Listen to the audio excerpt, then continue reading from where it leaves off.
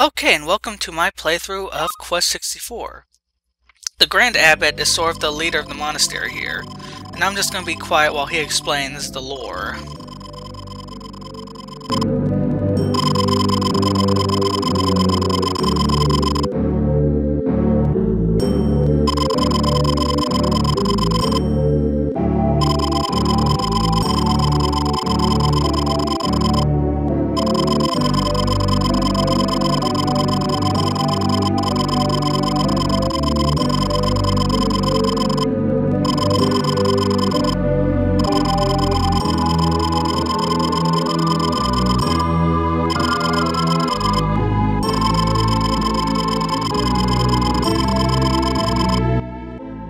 Since I've uploaded anything to y'all,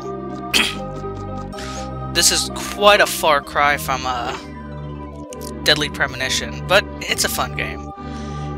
Okay, your controls. You have the C buttons, which will bring up the spells that you have, and it'll also show you, it'll let you navigate through the spell menus of spells you've unlocked. You unlock spells by finding elements.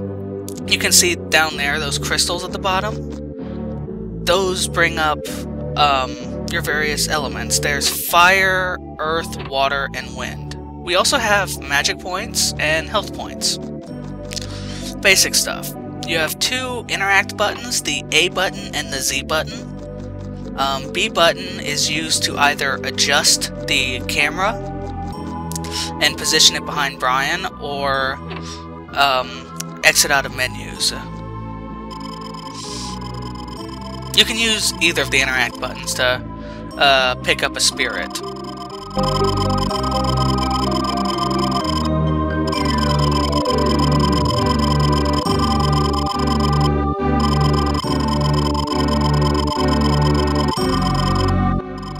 There we go. He is right. You will need the spirits. Because the spirits are how you cast your magic. It's how you upgrade your magic. It's how you level.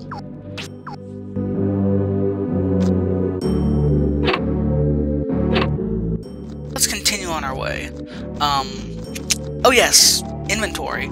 You press the left bumper, the right bumper to access your inventory. You can press start or the left bumper to open up your options and your status menu. But first, let's explore, because like he said, there are spirits hidden all throughout the world. There are a couple in towns, a lot of them are out in the field. Also, there are no shops in this game, absolutely no shops. There's no money in this game. Instead, all the items you find are either given to you or you find them in chests. Don't underestimate that staff. While your magic is certainly the flashiest stuff you have and the most damaging, the staff does have its uses. When you're out of magic points and you can't cast magic, it's your only means of offense. Furthermore, whenever you hit an enemy with it, you will gain a point of magic back. So in this way, you can sort of build up your magic points. Say you're somewhere dangerous and you're very low on magic, don't have any magic healing items. You can just grind on some monsters for a bit, just knocking them. But for the most part, at least that I can remember, and at this point in the game, because I'm doing this in post-commentary, your magic points regenerate fairly quickly over time. It's not super fast, like it doesn't automatically regenerate, but it is enough to where I have not need to use any items. Of course, then again, I only have 15 mana points right now, so you'll notice that I sort of use the interact button near the door, but that's not quite how you open it. Instead, you have to sort of run and press toward the door about where the knob will be, whichever way it opens in.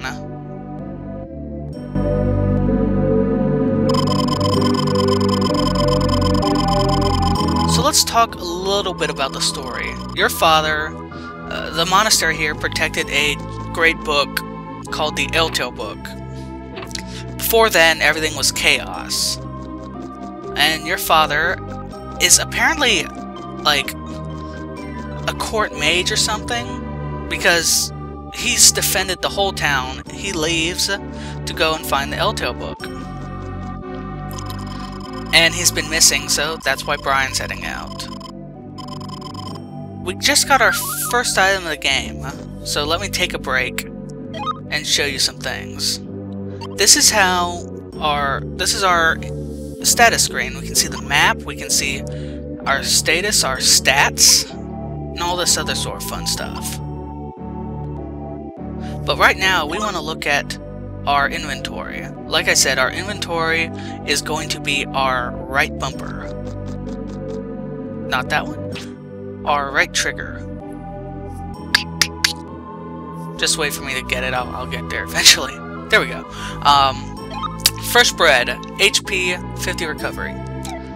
So basically right now it's our full heal, and we are going to need that. Maybe. Anyways, fresh bread is pretty easy to come by. A lot of inns will give it to you. A lot of shops will give it to you just for free. Move, please. The other way we get items is by chests.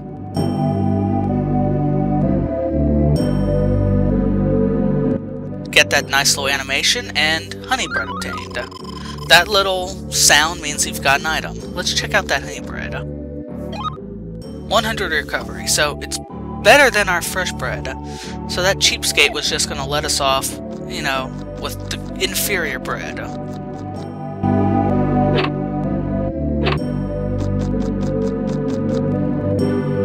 That's Marmaduke. A lot of these names are not important to remember because you will never see them again. You can go...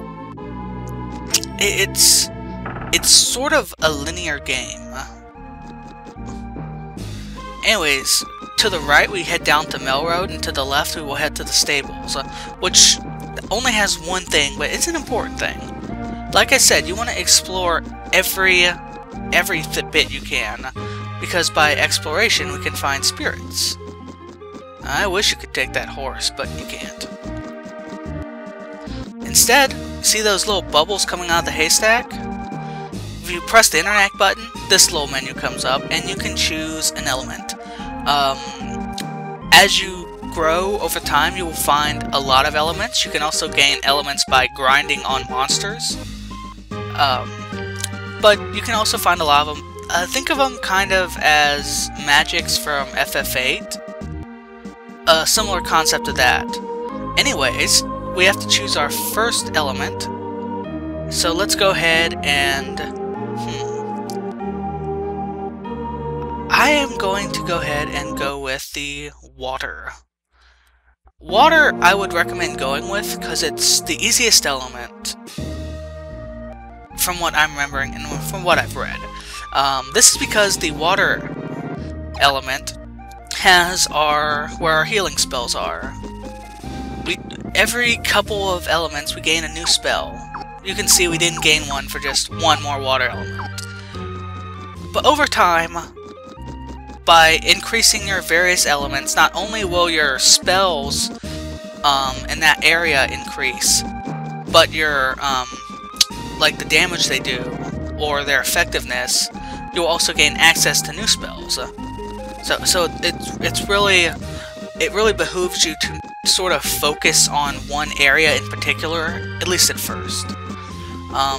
And to that end, I've chosen water because I want to get that heal spell in. The other elements. Fire, from what I've seen and from what I remember, is not a good element. At least not at first. It's hard to start off with, whereas water is kind of easy mode. But for this I'm going to be doing water as my primary element, and earth is my secondary. And maybe some wind, and then eventually fire. Here's the thing though, there are plenty of spirits in the game, so you should be able to fairly easily max at least 3, if not all of your elements by the end of the game. Because each element only has, you can only get 50 spirits for each element.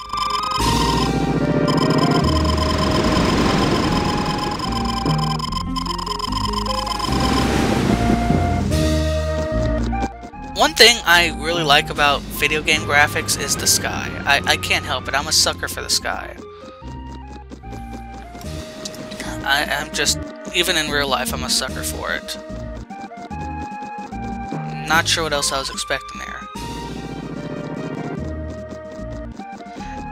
You also want to talk to everyone.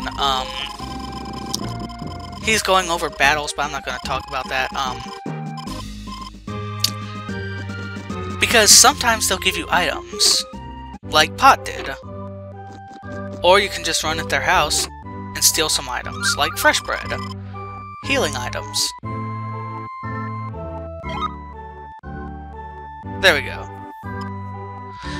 We have a limited amount of space, and items do not stack. So you want to be sort of, you don't want to be too stingy on your healing items.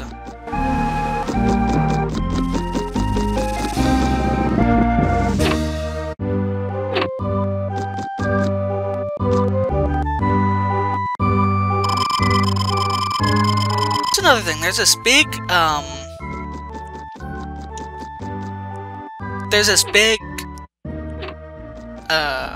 deal made about how it's dangerous after dark, but really, I don't notice a difference in monster attacks from day or night.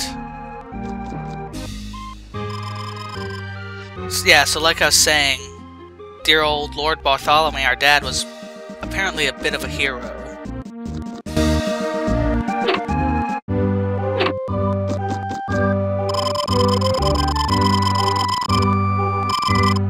I'm not sure how old Brian is supposed to be, because he's obviously older than a lot of the kids you see. But he's not quite the size of an adult yet either. So. Like I was saying, dark and night. There is a day-night cycle.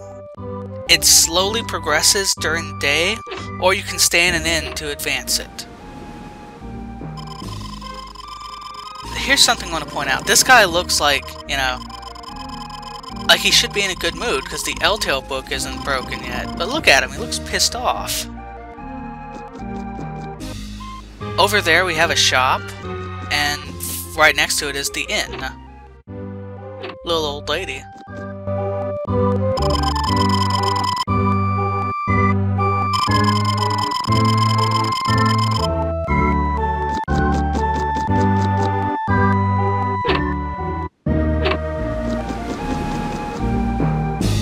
First, let's go and visit the shop. Shops, if there's no money, what are shops for? That's probably what you're asking. Well, they give you white wings. Well, not white wings. They give you wings, or sometimes they'll give you bread or other items. You heard that sound. Wings are your instant teleport. What he means by they only work in open areas is they only work on the field. Like, they won't work here in town or anything like that. Or in the forest. They won't work in dungeons or caves or forests. Just the world screen. Next up. Sorry, just checking around to see if there's anything back there. Let's head into the inn. First, let's meet our recurring NPC friend. That there is Shannon. We're going to be seeing her a lot from now on. She's going to be in pretty much every inn we see. Here's the thing, though. When I was a kid, I thought Shannon was a guy. But I just noticed recently, you know, that she has, like, you know, female parts. And I also know now that Shanna is a girl's name, so...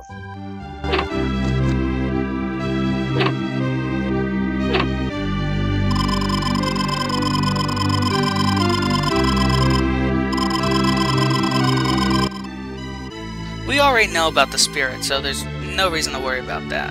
Just re-emphasizing the fact that it's important to explore. Nothing? Nope, nothing here.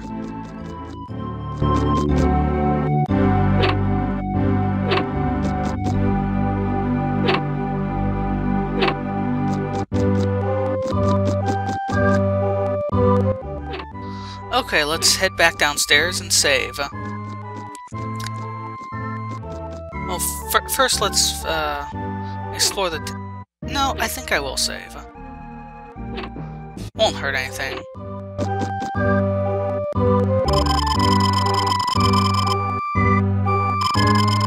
This'll bring us to the save screen. Continue save means that you're gonna keep saving, not that you will finish saving. So, go ahead and save, and then choose no save when you're done. No continue save, I mean. And there's nighttime. And look, those kids are still out playing.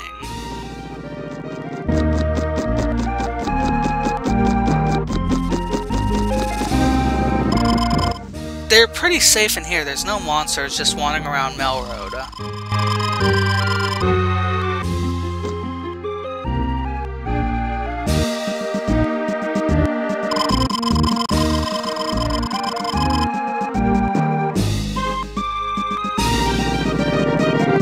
Werehairs. That brings up something. Every monster sort of has an element to it. Werehairs are one of the first enemies we find, and they specialize in wind. So they use things like Wind Cutter. I'll display all of the basic spells eventually. First, let's go ahead, before we head out of the monastery, let's go ahead and comb these areas that we didn't finish to make sure we didn't miss any spirits. Spirits, I can't emphasize enough how important they are.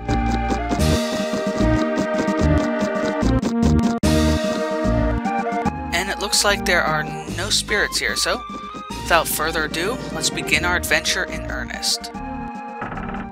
I'm gonna kind of screw up on this first fight, just so you can see how it goes. You have two octagons. You can kind of dodge by running. You can use your C buttons to pull up a spell, but they have limited range sometimes. Like Water Pillar, which is our primary spell, it's pretty much just melee. You can also use the staff, and as you can see there, it brought up our HP, well, MP. We have this limited area we can have fight in, and then we have this larger octagon, which is the entire field. This game really is not forgiving if you're just screwing around. But I'm not going to use the recovery quite yet. I wanted to just show you why it's important to... It's important not to be stingy on your magic.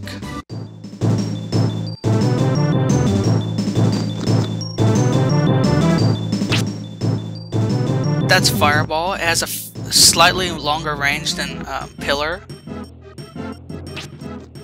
Than our Water Pillar. Which still can't hit, by the way.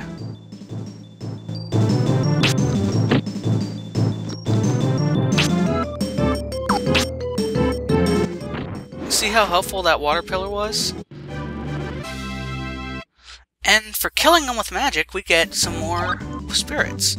So let's go ahead and put that into water again. And hopefully soon we will have the heal spell. I'm pretty beat up right now, so we're gonna want to be a little careful from here on in.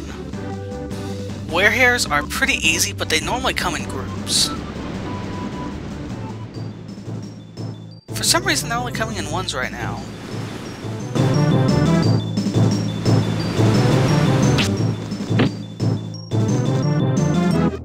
There's Windcutter.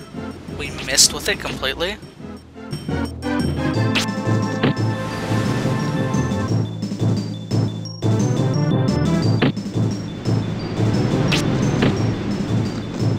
Looks like we're in need of time for a heal. We'll wait just a little longer. It's a good idea to sort of stick near the edges, not just on the road, because the spirits are really randomly anywhere.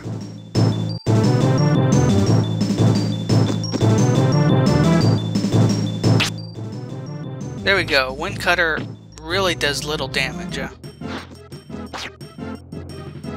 Brian's breathing a little hard right now. Here's Rock, which is a good spell. You know, it's our only real distance spell.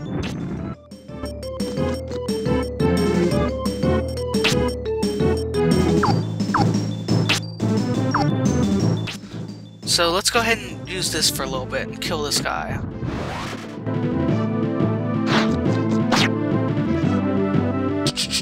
What should I use? Nope. Nope. There we go. Rock. And it missed. Wonderful.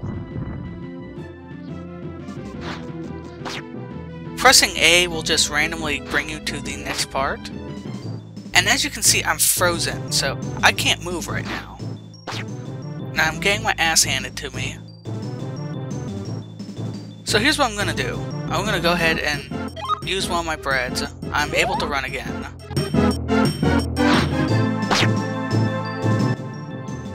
Now, monsters do have magical resistances depending on what sort of magical creature they are.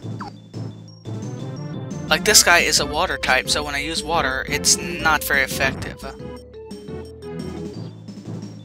So let's just hit him the old-fashioned way.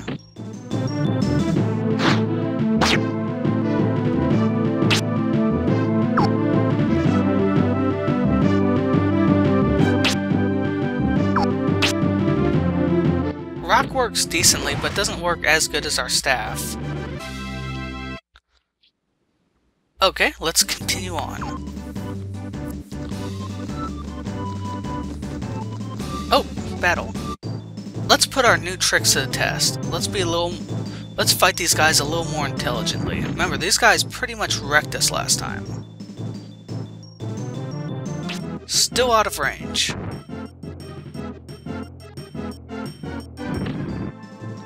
And by fighting intelligently, we have one-shotted this fire type.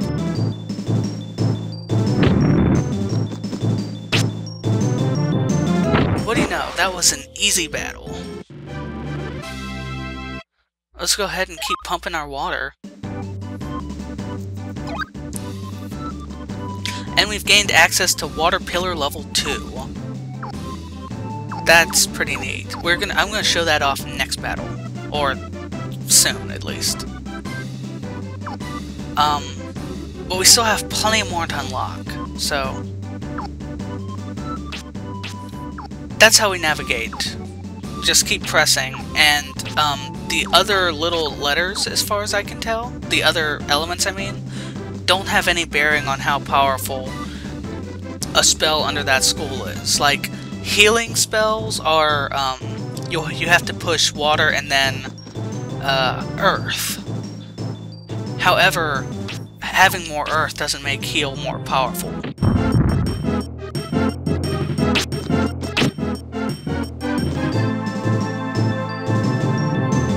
Let's try out that water pillar. That is really nice.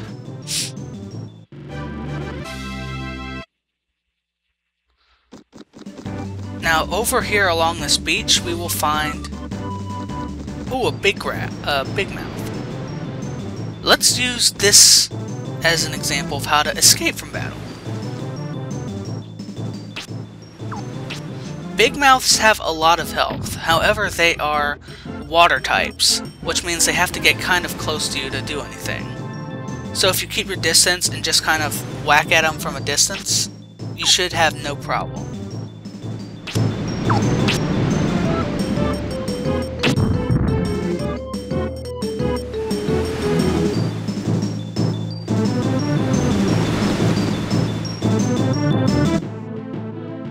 It's important to realize where you are in relation to the enemy.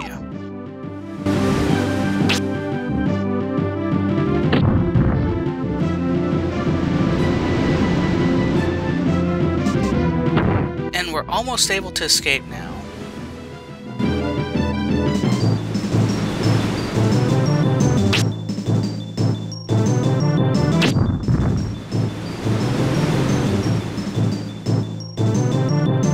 There we go. Once you have your octagon outside of the yellow octagon, you are able to escape. Of course, that doesn't stop enemies from instantly coming back to you. So let's go ahead and throw down with this guy, since he's apparently aching for an ass kicking.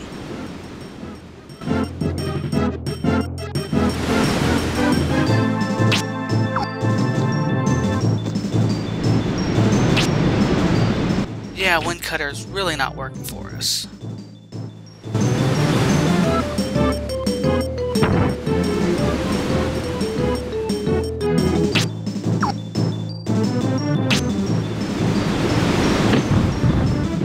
Okay, aiming spells. You kind of have to be careful where you are. Because Brian will cast directly in the area where he is. Pointing. I don't want to escape, I want to kill this guy.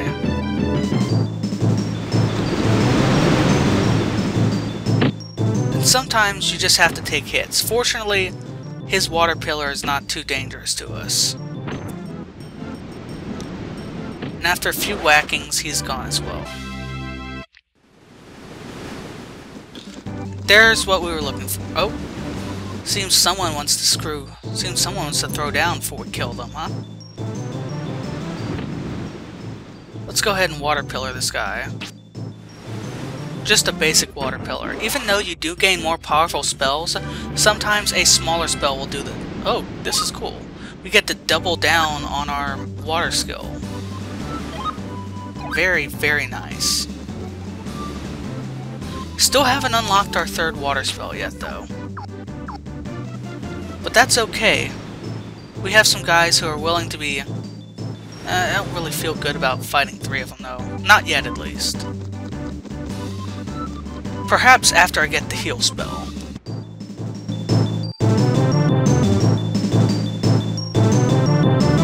The way battles go is it's pretty much always... The monster takes a turn, then you take a turn, and then his buddy, if he has any, takes a turn. It goes like that, so you have more turns than anyone else. There's a house over there in the distance, so let's go ahead and check that out. We're gonna do what I like to call the 1-2 punch.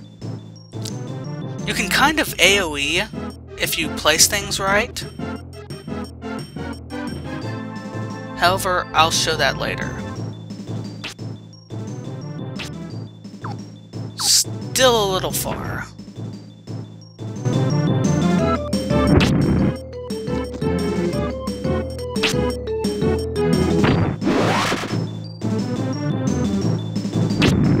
Hellhounds are kind of our, yeah, they're not... They're our basic, slaves right now. We can beat them to a bloody pulp with pretty much no difficulty. And that's the beauty of having water as your starting element. Let's head into this building real quick and see what's up. And there's a spirit here. Very nice. And there we go. We have our first healing spell. Healing level 1. Looks like 1 MP for 4 HP. Not a bad trade-off. with some dedication, we can keep healing ourselves, and as we gain more water, we will upgrade how much that heals us.